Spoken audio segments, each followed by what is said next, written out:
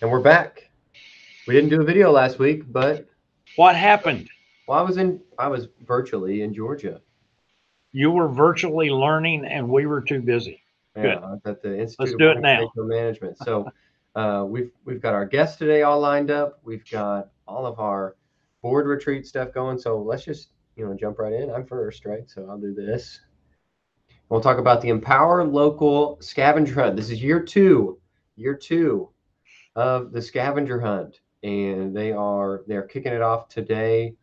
Some of the if you've been downtown or you've been to any of our retail shops, a lot of them have already started their open house, their holiday open house. So you'll also find the Empower Local Scavenger Hunt signs, little QR code to get you started on the hunt, and go find those codes and log them in, and there'll be there's $1,000 grand prize for a local shopping spree, and a few other smaller ones, and all sorts of gift baskets and things like that your name can be entered to win. We had a lot of fun last year, and we're going to do it again this year. So Yeah, it's going to be good. Again, more participants this year and more chances to win.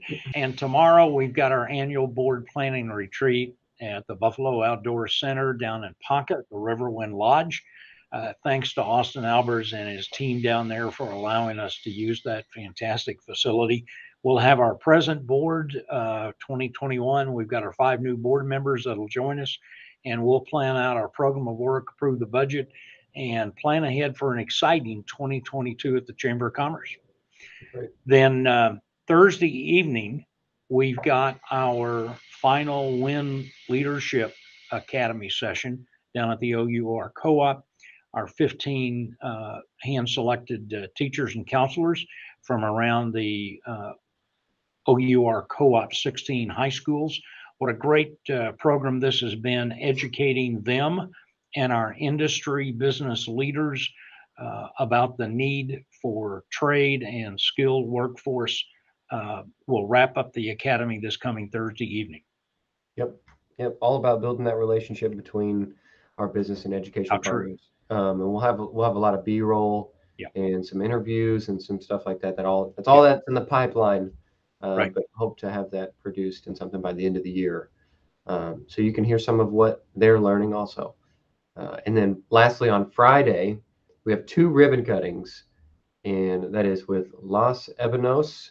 That is at 11 o'clock on Friday, and followed by the 4 o'clock ribbon cutting with Creative Lifestyle Art. Los Ebanos is over next to Western Sizzlin'. That's a new Mexican restaurant here in town. I'll And bet they'll have samples too. that I guarantee they will. I guarantee they will. And then at 4 o'clock is Creative Lifestyle. That's downtown Yeah. on the square. Yeah. I think you're going to want to be at both of those. But if you can't, of course, you know that we live stream everything. So you'll find it here on social media. Wherever you are, so are we. So, all right. How about our guest? Our guest this week is Mickey Klein with KBHQ, Ozarks Q Rock, but also with NAPAC. If you're not familiar with NAPAC, they're celebrating 10 years. What's happening in 2022? Oh, goodness, Wilson, I tell you, first of all, thanks for letting me be here, okay? Because 22 is going to be a big year for us on 2 levels. One personal, meaning that it'll be 30 years since I personally have moved to Harrison. And on the second level, it'll be the start of our 10th year as NAPAC, North Arkansas Performing Artists Coalition. That's our 501c3 nonprofit here in town that operates Ozarks Q Rock Radio. Nice. 30 years. 30 years. Does it feel like it's been 30 years? Actually, it kind of zipped by rather quickly for me. Had a lot of stuff going on over those 30 years because my radio career started back in 1980 up in Chicago, little suburb out of Chicago called Elgin, famous for their clocks and watches. Okay. And just a little 300-watt non-commercial school station. And over the 40 years, have had opportunities to work with advertising agency in Chicago, where I was 18 years old and the marketing director of this $6 million ad agency, where we were representing radio stations in every state of the country. And so after about 7 years of that, I decided I was going to get out of the radio business altogether. A sideline, like a lot of us radio people do, is I play in a band. And I was a drummer for a rock band up in Chicago. And we heard about this great place called Branson, Missouri, back in 1989, before the boom happened. And of course, our aspirations were to come down and do a show. All right. And so we came down here, moved our families down here, and our money man disappeared. So our show never happened. Okay. No way to get back home. And so I reverted back to my roots in radio. Here in Harrison, I've worked for every radio station in one way, shape, or form at one point in time in my career. NAPAC's concept of promoting independent bands gives them an opportunity that they won't see otherwise, that we're aware of. You know, a lot of these independents, you know, they play on the weekends at the clubs and they play at the festivals, and but during the week they have regular jobs. You know, they've got families to support, and excuse me, they pool their money together and they go into a studio and record their album, which just the recording process alone can cost thousands of dollars. And then they produce their CDs, which is another series of cash influx, right? And sadly, that stuff never gets on the radio because they're not from a record company. They're not on the music charts. All right. What NAPAC tries to do is use KBHQ as an opportunity for them to get on the radio and get out in front of the public audience.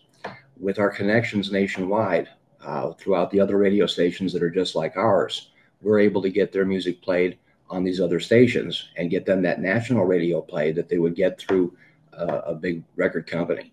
Okay. The idea is to help promote their music, get them out there, give them their fair break.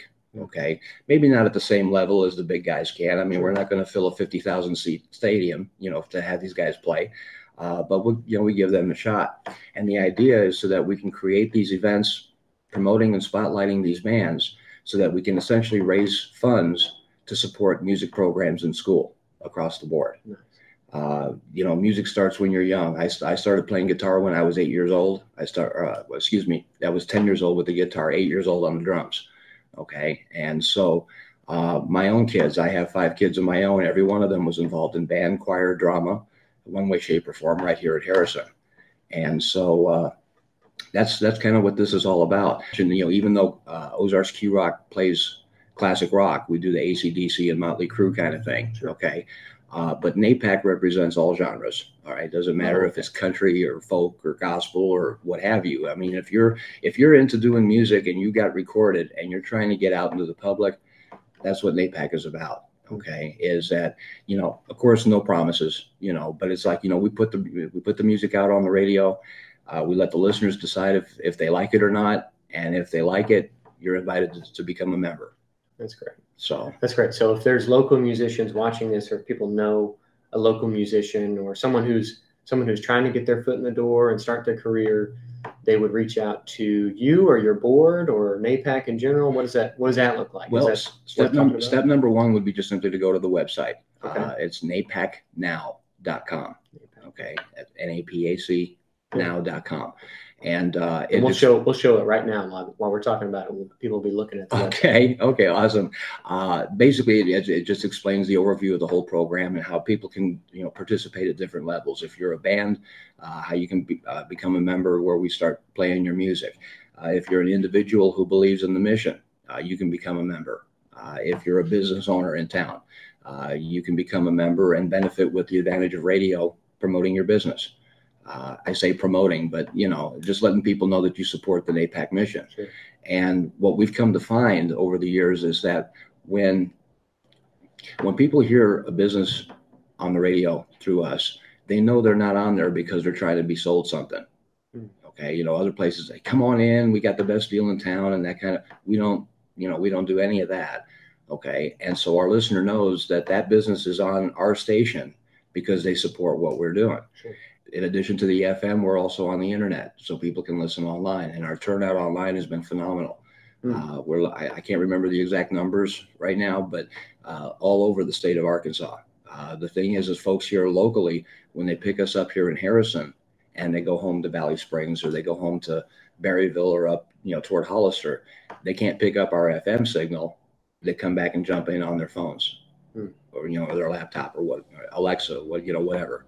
And so, yeah, I'm pretty pleased and grateful for the people who have kept us going for so long. That's great. Okay, well, Mickey, thanks for joining us today. Thanks for telling us a little bit about NAPAC, and again, congratulations on your 10-year anniversary with NAPAC. That's great. Thank you, and thanks for having me. Yeah.